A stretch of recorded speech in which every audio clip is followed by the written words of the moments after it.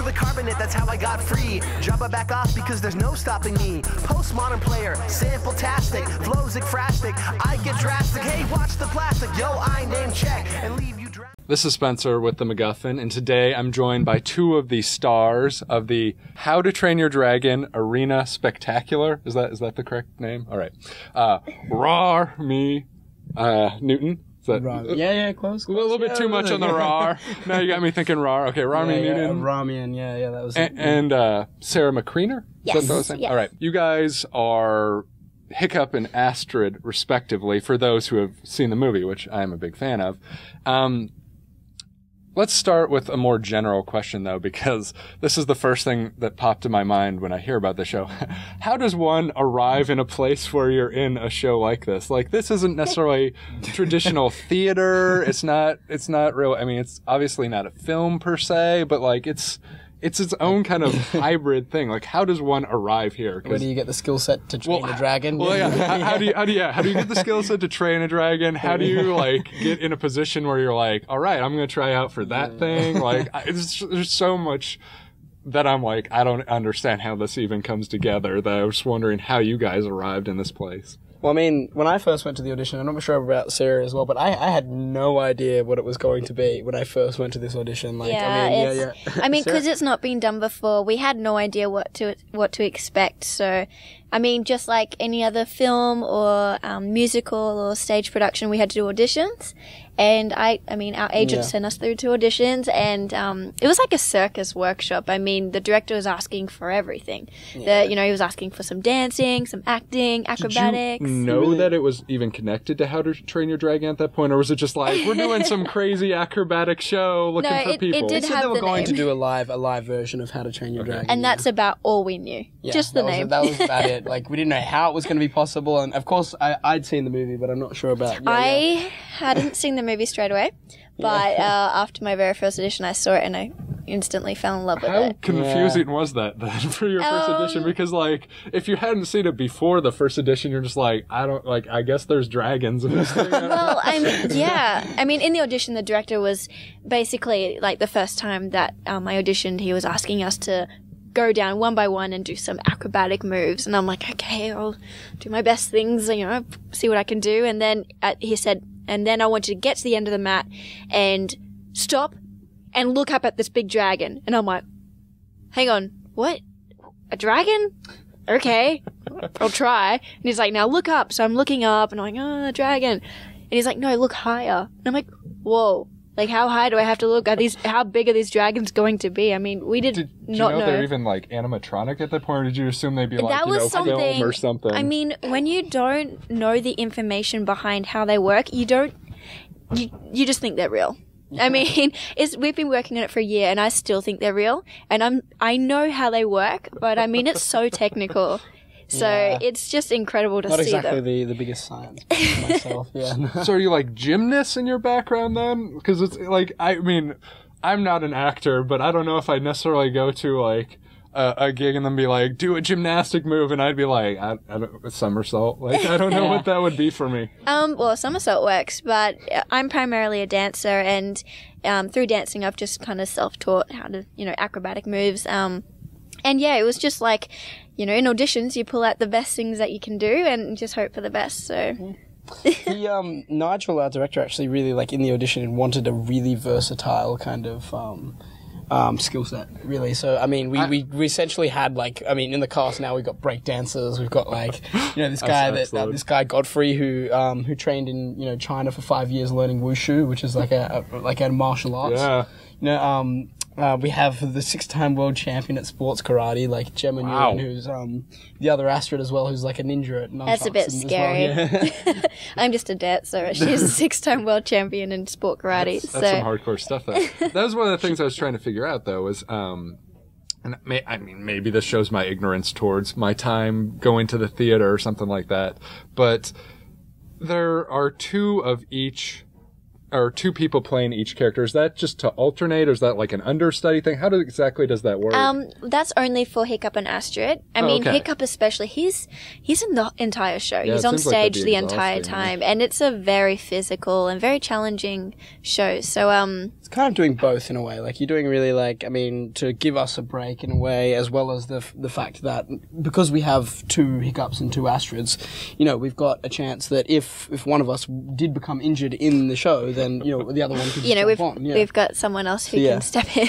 And from what it looked like, according to the website, it looked like people were cast from all over the world. I mean, you two were both from Australia, but there's like Los Angeles, Australia, blah, blah. You're talking England, about France, England, Asia, like, all over America. Yeah. So, it's a very international group. And that's just the actors. I mean, the whole company behind the show, backstage, they're from around the world as well. Canadians, So. New Zealanders, we've got, I mean, like, Yeah.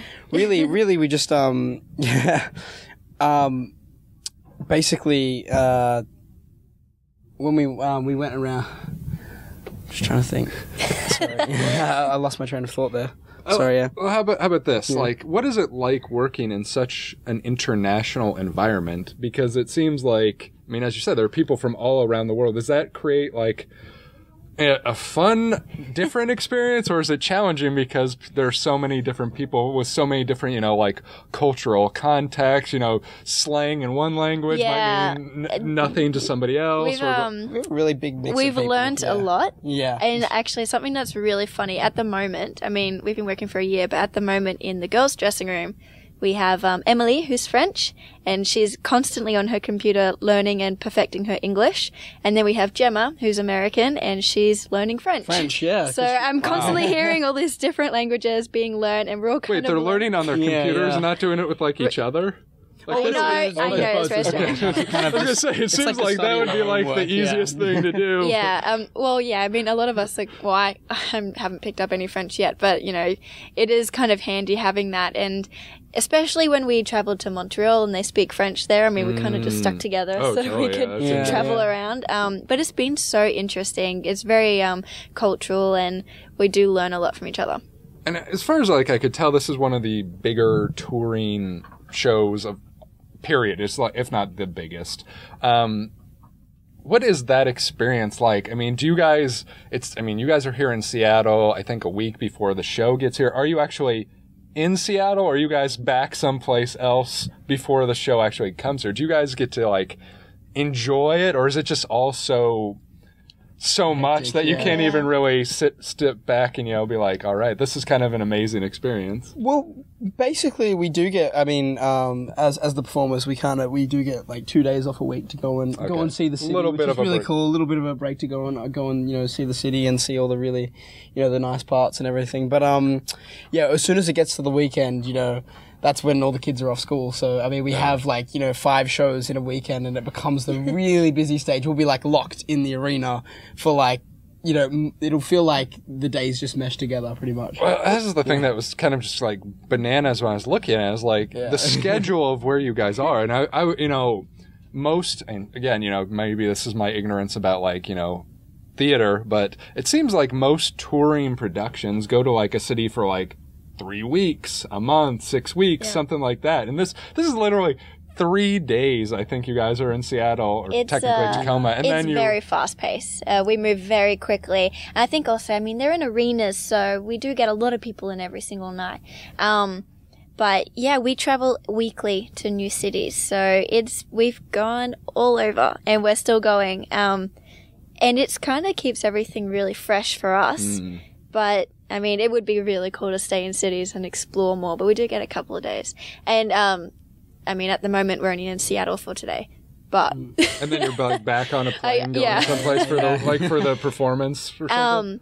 Well, I mean, this week we're actually on a 1 week holiday, so we're all spread out everywhere just for this week, and then we come back and work. Yeah, that's the funny thing as well, is that, you know, some people in the whole, like, sometimes when we get, like, a week break or something, you know, for instance, this week there's some people in Jamaica at the moment, so, like, wow, so that's everyone's like really just traveling all the time. Yes, Okay, so you can do whatever you want, essentially. Yeah. Presumably. Well, I mean, you wouldn't go. You wouldn't go to the other side of the world or something. Well, that's just because it takes a lot. Like, I mean, if you're like, maybe you want to ride on a plane. I don't know. I mean, going back to Australia. Australia seems a little bit... You'd Yeah, spend it's like a a bit couple much. of days and then have to leave. Exactly, yeah. So that's tough. Yeah, sadly, you're coming to Seattle right when we get the rain again, which I apologize for. I'm used to it, man. I mean, I'm Really from don't- Melbourne. Melbourne is very, rainy? very rainy. Yeah. Yeah, It's my I would favourite consider weather. it quite like Yep. this, yeah. Interesting. She's from Brisbane where it's always sunny. We so, did just come from like 12 degrees in Winnipeg, Canada last Okay, so week. this is like much piece better. of 12, Yeah. 12 degrees. Oh, yeah, Fahrenheit. 12 degrees Fahrenheit, yeah. That's right. That's crazy. In terms of the show itself, one of the obvious questions I have, being I'm a big fan of the movie, what is it like in context to the movie? Is it the same story? Because it looks like from the photos and whatnot that there are definitely at least some of the sort of signature scenes from the movie. But is it its own story? Is it a condensed version of the movie? What exactly is it? There's a couple of new surprises and twists that are going to be in there, somewhere, but primarily it is based off the film. Okay. So, it does go off the film, but really the really special part about this show is that, you really do as an audience member feel like you're in Burke itself or in the, the town, because, all of the technology that goes into this show, we've got, we don't actually have any physical set. We've just got projection that covers the floor and then the backs. Videos or whatever that are online, yeah. Yeah.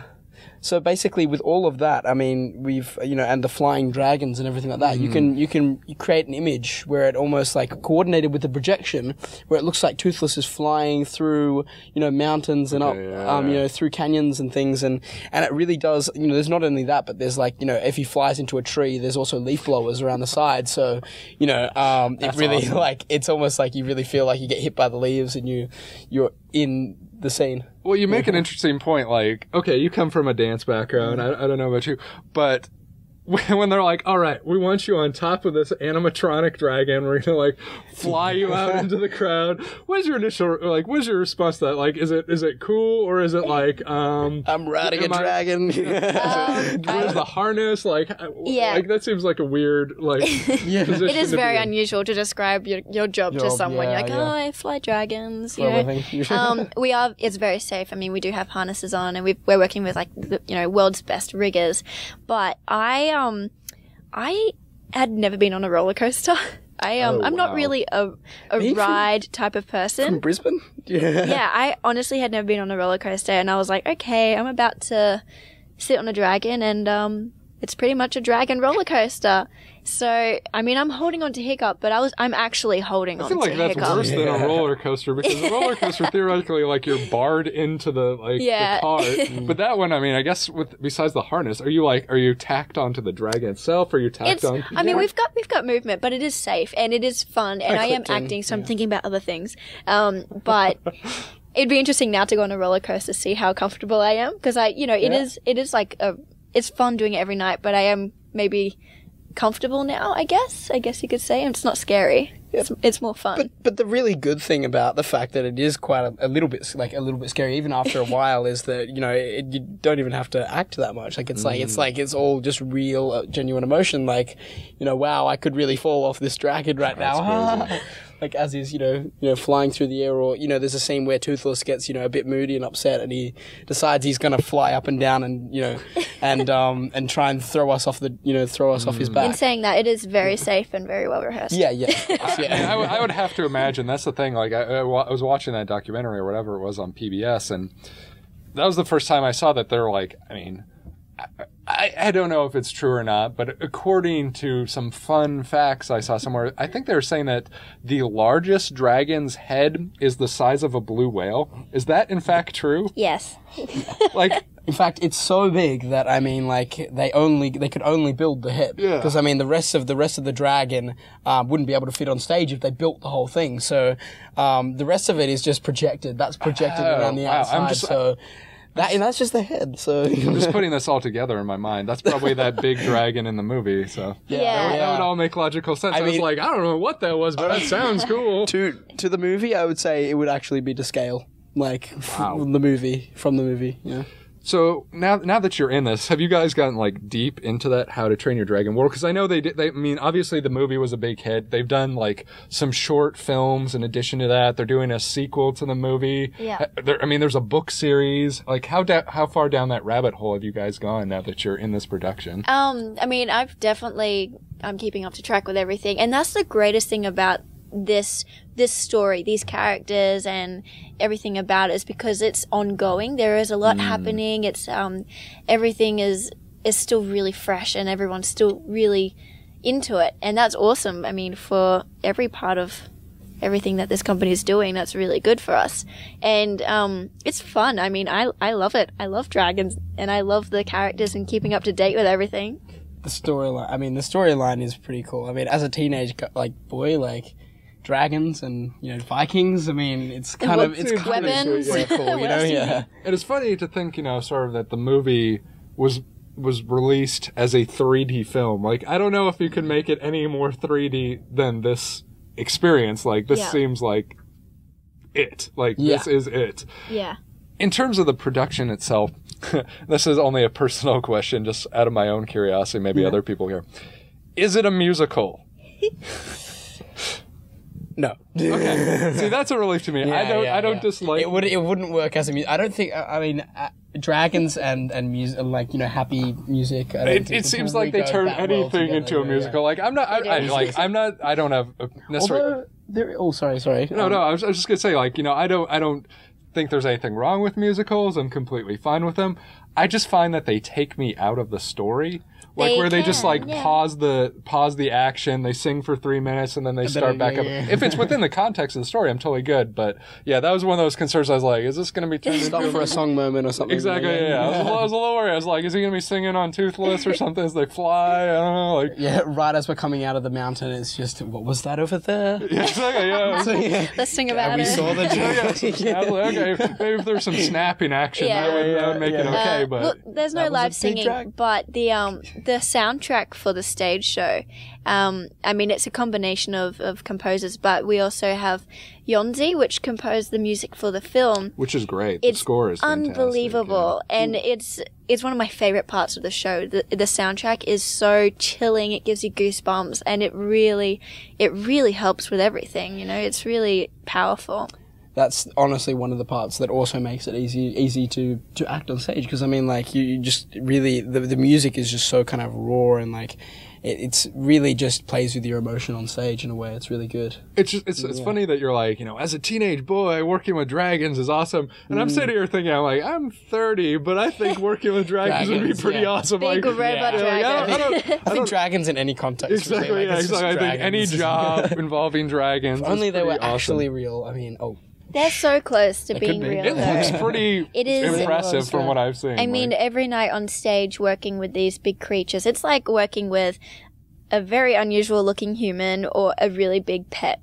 Like, they all have their own characters, their own personality, and each dragon has about 3 to 4 people operating it live at one time. That's the thing that was sort of I mean, I don't know if I'd say it was a scary point, but I was like, I don't know how comfortable I would be working with something that's probably several tons in weight. Yeah. It's controlled by electronics. I can't even imagine there's a glitch and it bites your hand or something Well, that's the thing. I mean, because it is live, we have the puppeteers up at in the audience area, and they're controlling it so they can see us and we can see the dragon, obviously. So if there is something something in the way, even a prop on stage that's in the way, they're in control of it at all times. So it's not a button that they just press to say start. I'm just imagining I don't know, there's so many computer viruses or something, but we need to do a patch for this, and they download, and then suddenly it jerks when you're flying or something like that. That's just what I'm imagining. There's just it's the animatronics are just so amazing that it's just I can't imagine working with something that's, I don't know, thousands of pounds and so realistic. Yeah. Honestly, blows my mind. What happens when, if there ever is some kind of glitch or something that does maybe go wrong? There's I think it's called a dead man switch that happens on it, and I think it's only happened about once. I think actually, yeah, about once on stage. Only happened once, but like it's pretty funny. But sometimes it'll just go like into like, as you can imagine, like a robot Instantly, like that. Just has a little nap. But they can bring it back up, but they'll just have it like it'll probably be there for like maybe like 5 seconds, and then have to go back to to working again. But it was pretty funny when that did Sometimes you happen can't once, even notice. Now that you guys have worked in this, I mean, how long has this been going on? Exactly a year this week. So you've been doing this for a year. As people who are stars in the show, what do you guys find to be the coolest aspect of it? Or what do you think people might be surprised to discover when they go to see it? Well, the coolest part of this whole experience for me is, I mean, we were talking about it before, it's the fact that this is the first time it's being done. And to experience the whole creative process from the beginning is something that I'll never forget. I mean, this is the biggest thing that I could probably ever do. Yeah, I think it'd be tough. So it's unbelievable to have the opportunity. I mean, essentially, I mean, yeah, it's you couldn't really put the show into a genre that exists today. Like, I mean, it really, I mean, it's not circus, it's its own thing, really. It's not I mean, theater. Like, you can't see it anywhere else but going to How to Train Your Dragon. So, I mean, really, you've got something completely unique and fresh for the audience to come and see. That's pretty awesome. You know, like you said, it's not going to be like the next musical or something like that, or like that's been produced. Well, I mean, just like the pace that you guys are doing too is kind of crazy. In terms of yourselves, do you guys have any place where people can find out updates about you or what you have going on besides this? I mean, Twitters, websites, anything like that? I am all over that. I'm a little bit of a social media guru. So I've got Twitter, and yeah, it's at SmackTwit. That's my nickname, Smack. And yeah, I mean, I update all the time, you know, what cities we're into, performance updates and any media that we've done, anything like that about the show. It's all up there. Yeah. Sarah McCreanor, but like, I mean, like, really, it's quite ironic because, I mean, on stage, you know, character, she's quite a, you know, she likes to beat up Hiccup on stage a little bit as her character. So in a way, yeah, it's quite ironic. I have to be very feisty on stage, but I'm not that competitive in real life. In real life, no. And you? What about you? I am actually kind of the opposite. Actually, I guess not really that much social media in a way. I mean, I have Facebook, but it's private and everything. But no, I guess the thing is on stage, I really like to give kind of my own personality to the performance. So I mean, if you come and see the performance and everything like that, you really get to see. I will be coming to that performance. I'm looking forward to it. Thank you guys so much for coming. I look forward to it. It's December 6th through the 9th. In Also, there's a 20% discount if you go onto the website, DreamWorks Dragons Live, and you just type in the code Viking. Wow. And 20% off all the shows. Sweet. Thank you so much. Yeah. And where any other cities coming up that you want to mention for people? We'll be, for the rest of the year, we head to Sacramento, Fresno, San Jose for Christmas. So Anaheim as well, yeah. All right. Very cool. Thank you guys so much. And check out more interviews at MacGuffinPodcast.com. Cheers. Thanks. T-1000 can't stop me. I'm on fire tonight. Magneto can't stop me. I'm on fire tonight. Even Zod can't stop me. I'm on fire tonight. It's tight. Don't even try to bite the side of style. Mr. Spock can't stop me. I'm on fire tonight. The Wrath of Khan can't stop me. I'm on fire tonight. The Borg can't stop me. I'm on fire tonight. Because I've got space game and it feels all